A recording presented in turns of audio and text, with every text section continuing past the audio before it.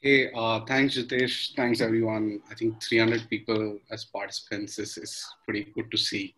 Uh, so I think all Nikhil, Sanjay, and Jitesh have covered quite a few things already. So let me try and keep it brief. And I'll focus it on a few areas which I thought are worthwhile. Firstly, what do we do at Tapchief in itself? At Tapchief, we basically help independent freelancers, consultants, solopreneurs, etc., find great opportunities with businesses, right? To work on short-term projects. We've been primarily focused on technology, marketing, and design. With projects or gigs ranging from 60 minutes all the way up to 6 months.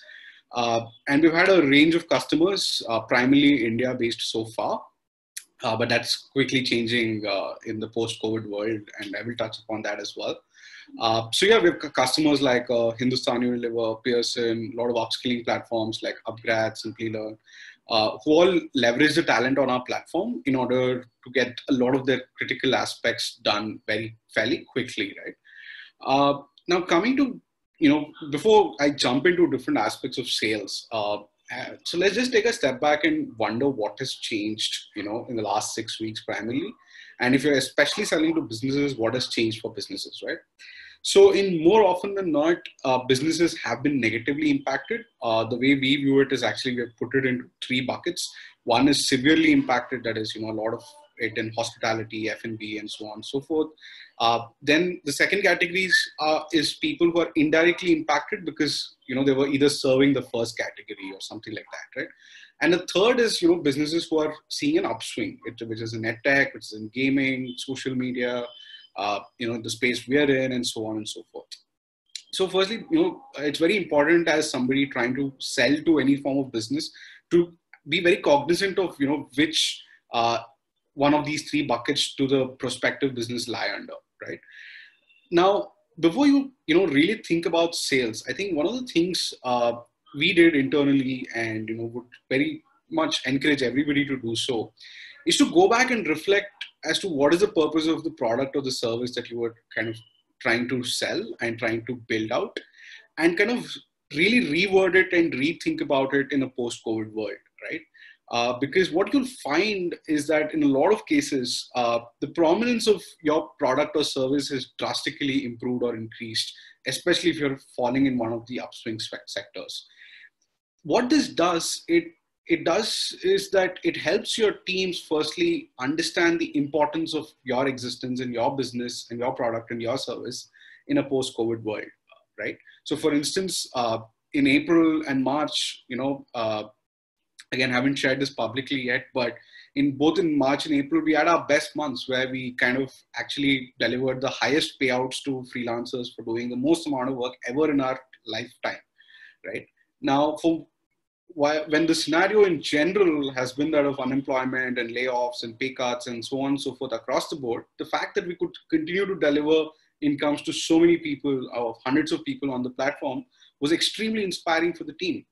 Similarly, the way we were able to enable a lot of businesses to continue to operate and continue to function by virtue of the talent that they were leveraging on our platform was again a very inspiring aspect for every one of our team members to try and do more and more in order to serve these customers and users much better, right?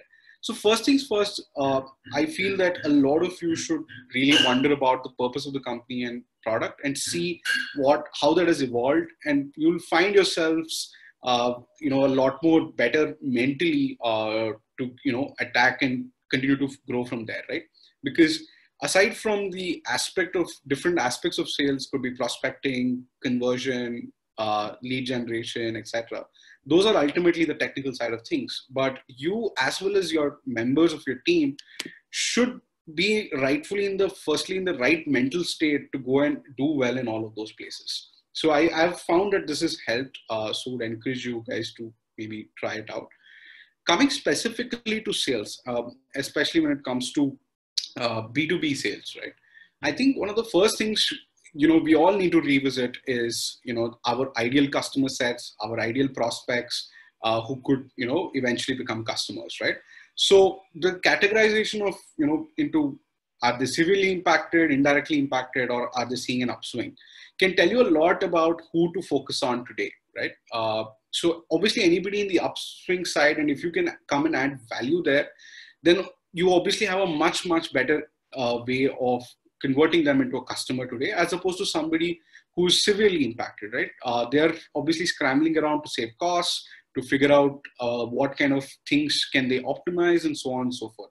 So the acceptance for a external service or product today to try and do that would be fairly minimal, in my opinion. So thereby, you should really go from 3 to 1, that is focus on sectors which are seeing an upswing, then go to the next sets, right? Now also, again, I think Sanjay brought about what are the most important board meeting points each one of them are discussing.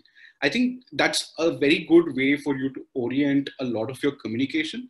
So firstly, just broadly putting this into prospecting, initial communication, and thereby ultimately conversion. From a prospecting standpoint, focus on upswing sectors, and don't just use a plain vanilla method for each sector. Each sector has its own nuances. Like for instance, if you take edtech has at least 4 different subsectors today, right? From K-12, test prep, upskilling, edtech tools, and so on and so forth. So each one of them will have very, very different needs. So the idea has to be, again, to go deeper in each one of them and wonder about it. And when you're prospecting, I think another good thing to really focus on today is, typically you can go about it 2 ways, right? You can go about it with cold messaging, either cold email, LinkedIn messages, phone calls, etc. Or you can go via a person who can do a warm introduction for you, or by somebody who maybe an existing customer knows somebody else and they can recommend you. I think today is the best time to really focus on those warm introductions, warm referrals, etc. Because in a post-COVID world, as Zoom prisoners or any other term, right? Everybody is facing very, very different struggles, right? Bear in mind that the stakeholders you're trying to sell to are also trying to figure out, if somebody is above 40 or something like that, they're trying to figure out how can they manage their kids, homeschooling, while they're figuring out their own work, right? So there are different nuances as well from a personal and a social standpoint, which you need to bear in mind, right? So from a prospecting standpoint, try your best to look at individuals and not just companies, right? Trying to see who are people in a particular sector that or people who could introduce you to them, is, I think, a very good way to prospect and increase your chances of converting them to a customer eventually. When it comes to just communication, about the first level of communication in order to evoke a response, in order to get them on a call, or so on and so forth, try to make sure you're reaching out with a sense of empathy. Try to help them at least understand why you're specifically reaching out. Don't send messages like hi and then expect somebody to respond with a hello and then go on to actually speak about what you were intending to. Go with the entire messaging right at the first go. Help them craft a concise but a crafty message or an email which you can send across, where you explain who you are, why you're reaching out, and how you can potentially help them. So today, making sure that the messaging is that of being helpful to each other as opposed to striking a deal or striking a sale is going to be that much more important, because you don't want to come across as somebody who doesn't care about everything else that's happening in the world, but only cares about the sale of their service or product, right? You want to make sure that you understand where the other person is also at.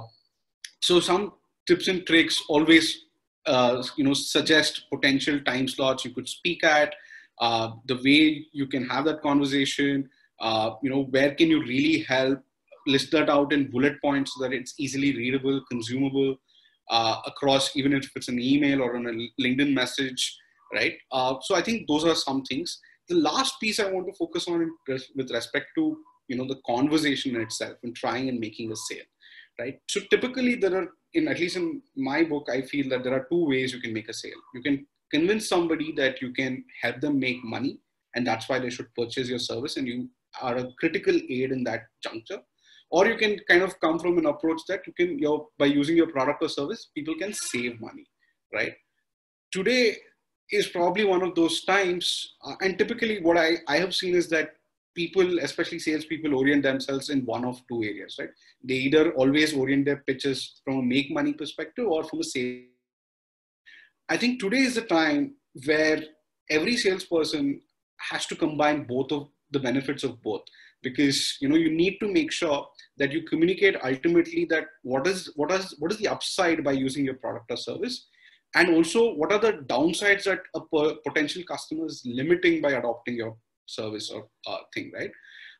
Like for instance, in our case, we have been telling SaaS companies that, hey, content marketing is one of your key aspects of lead generation. So if you increase the amount of content you're generating by engaging with content creators on our platform, you'll have more leads, and thereby potentially you can make more sales, right? And we're also saying in the same use case that today you cannot hire as many people to generate that level of content. So by doing that on our platform, you're also significantly saving logistics, maintenance, and all sorts of cost by engaging with creators on our platform, right? So as you can see, typically, in the past, we used to just focus so much more on the fact that, hey, you can generate more leads if you generate more content, and that's about it, right? But today we understand that everybody is strapped for cash. We understand that, a key focus on bottom line is so pertinent for everyone. So as a salesperson, if you're not addressing that elephant in the room right from the get-go, you're leaving yourself or at a disadvantageous position, because a prospect can come back and say, hey, I just don't have the money for this today, right? So you address the elephant in the room right at the get-go and tell people how you're able to do so. So these are a couple of quick insights, again, in terms of motivating teams and so on as well, right? I think it's very critical that, you're in touch with your teams very, very often. And I understand that maybe Zoom calls every day is not a viable solution, but what you can do is resort to things like voice notes, video notes. And in fact, you can do the same with your customers. You can use tools like Loom, etc., where let's say if you were doing a physical demo in the past, but in some sense, if you can try and make that digital, but not to make it monotonous and boring, you can use tools like Loom where you're running a prospect with a presentation with your face along with it, right? And maybe attach that in the first email so that it can come across as personalized. So yeah, so there are a bunch of things you can do, but these were some very quick tips and tricks potentially that, across these couple of areas you can follow, but happy to kind of, go into certain, depths of different aspects over the Q&A. Great. Thanks, Shashank. That was, I think, super helpful and more importantly, very tactical. We have a few questions. I'm just going to take them one by one. Some are a little more broad-based, so we'll try and cover all that we can. Naturally, I think, Shashank, let me start with you since you were the last one who spoke. The first one is, have you guys closed any B2B deals on one call, or have you seen, or how long is it usually taking for you to close a deal in these times? You're on mute, Shashank. Shashank, you're on mute. Sorry, my bad. So yeah, so I would not really emphasize too much on trying to close a deal in the first call or something like that, right? Because I think that's the wrong metric to really optimize for, especially in these times. I think what is going to be critical is to what extent are you becoming important to that potential customer, right? And that extent of importance is quite crucial here. So even if it takes you a bunch of calls, maybe even 2 weeks to close that customer, but they're very, very bought into your proposition, they are very serious about, leveraging that product or service quite actively. They're trying to figure out with you what is the best way to increase that adoption and so on and so forth. They are much, much better deals to close today as opposed to something which you can very quickly close on a call and move on, right? Because I think, because if you're able to do that, it also communicates to an extent the lack of depth in that relationship. Because how much can you really cover in 60 minutes to say that you're a very integral part? So I would firstly say that that's the wrong metric to optimize for. But of course, the right metric to track continuously as to what is it trending like, right? What we are seeing is that, of course, a lot of the upswing sectors where you can go ahead and add immediate value are pretty fast today, right? They are moving fairly quickly. Another thing that we're seeing is that a lot of times previously where you had to go across a chain of hierarchy, maybe because of everybody operating from their homes or whatever it may be. I'm not exactly sure of the causation, but today reaching out to a BU head or a director or a VP at a large company and trying to close a deal with them is probably easier than ever, especially if they're in an upswing sector, because if you're making a lot of sense and if they feel you can add value, they are responsive fairly quickly and are getting on calls on their own. Because before, it used to be a massive exercise of trying to fight for a slot on their calendar, where they were, which used to be burdened with direct reports, other external commitments they would have, etc., etc., and last but not least, travel in itself, right? Today, a lot of those things have been broken. So again, my suggestion on even the prospecting bit would be to try and start from the top, right? If you can try and close a deal with, for a potential customer, if you can try and directly reach out to the VP, business heads, executives, as opposed to trying and going bottom up.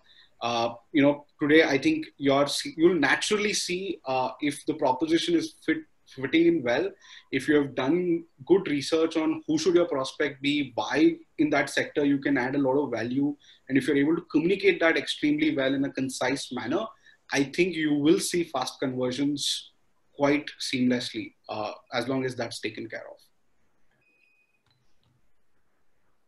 Got it. Thanks, Shashank. I think just as a follow-up to what you were saying, and it's actually another question, I think it's also interesting. Would love to hear your thoughts on how you're balancing the whole, in sales, there are obviously largely two buckets, right? There is price and there is the longevity of the contract, right? And in these times, I think while everybody's trying to be very, very pragmatic, there are those who will try and squeeze on both sides, right?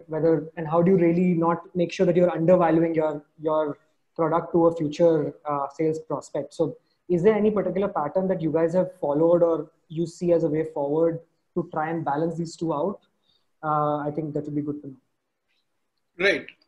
So yeah, see, I believe that longevity is always better than, the value of the contract today, right? Because what I feel is that, if your product does what it says it's expected to do, and you're able to stay with a potential customer for a long time, albeit at a smaller value, what happens inevitably is if the customer is going to grow, they're not going to go to somebody else to kind of come and serve that need, right? They're going to stick with you because of the inherent trust, etc. And I think the level of trust that people will build in these times, especially for ones who have added value to their businesses in these times, I think will be really hard to forget, right? Because before it used to be, hey, I met you at this conference, I met you at this event, and that's how we've gone ahead and done so and so. Today, I think in these times, in the coming months, people are going to remember that, hey, I was struggling on this aspect and this service came about and they solved it so quickly for us, right? So I will, and we continue to use them.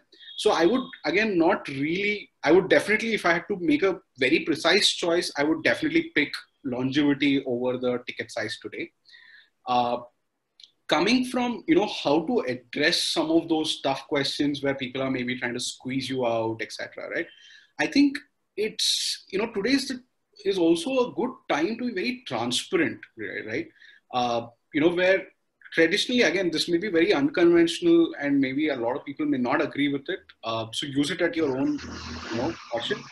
But I feel that being a little more transparent about your own costs and own margins in trying to serve a customer, maybe not at a margin level, but the different costs that you have to incur in order to kind of serve the customer well. Being a little more transparent about that and helping customers understand that, hey, if I don't charge you at least this much, I will not be able to serve you well. And thereby to ensure that, this is served well for you and your purpose is actually, accomplished, we need to charge you at this rate. And conversations like that with a lot more transparency and helping the customer also understand your own prevailing situations, I feel can be quite helpful to navigate some of those. Jitesh, can I just add to that? Yes, hope you can hear me okay. So, I think pricing, especially for Indian customers, is quite different from international, right? So if you look at both those levers, it's interesting, once pricing falls to the lowest common denominator, like, just good consumers or bad consumers, where it's very difficult to take that up again. So I think this is where founders and sales people also have to be creative, right? There are different ways to achieve the same objective, but in a different way. So for example, look at HealthifyMe, right? Let's say there's a certain package, instead of reducing the price, let's say a certain package included yoga and nutrition, and the package had like 10 settings. You could do 11 for the same, right? You're not really lowering price. Or if it's a productivity tool, you're saying that if you're going to give 50 licenses, maybe you give 60 or 5 to 6. Because the risk with you might win the deal, but it's very difficult to raise prices again, and then people see you in a certain way. So I think you can achieve sometimes lengthen and maintain your product integrity and the whole value prop of your product, and just do it in a very creative way without really sort of dropping your brand perception. I think that's important. Great. Thanks, Sanjay. I think let's stay with you, and one question directed to you will be what's your opinion on the current digitization trends in the supply chain and manufacturing side? Do you feel customers are going to continue investing in some of these technologies? And I know you touched on digitization briefly, but some broader thoughts would be helpful. Yeah, no, it's a very broad question. If you think of, I'm thinking of Tapchief, future of work. I think the disruptions in the productivity chain, in the sort of human relations working chain and supply chain are going to be the largest. Everything from e-commerce delivery to home to warehouse automation, I think are going to become subsectors, and they're going to become very interesting, because if you think about, if you just bring China into the equation, right? You look at everything. China is intertwined and touching every aspect, from big pharma to manufacturing to robotics to everything, right? Our phones. So in that sense, I think new opportunities will open up, and absolutely we will look at it. I think thinking very carefully about, do you really have to manufacture? Can you license it? Can you outsource it? Just imagine giants like Nike, right? Think of people like that who have, and Apple, who have such large factories in China, what they're going through. So absolutely, I think supply chain inefficiencies will be very interesting to look at, just how productivity inefficiencies and efficiencies will take off. So yes, I think it'll touch, and that touches logistics, delivery, transportation. It's going to be huge. So absolutely yes. Great. Thanks, Sanjay. So I'll take up a couple of next ones.